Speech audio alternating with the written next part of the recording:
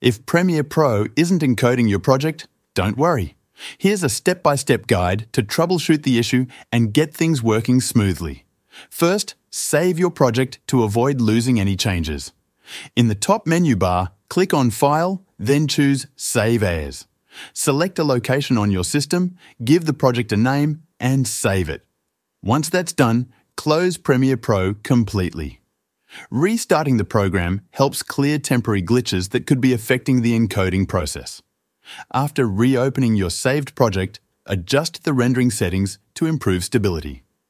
Click File, go to Project Settings, and select General. In the Video Rendering and Playback section, switch the Render option to Mercury Playback Engine software only.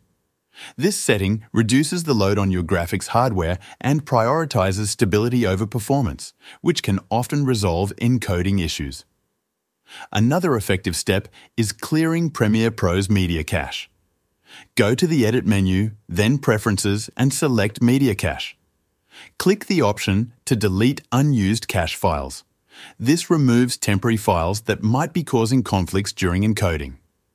These changes should help resolve the issue, allowing you to encode and finish your project smoothly.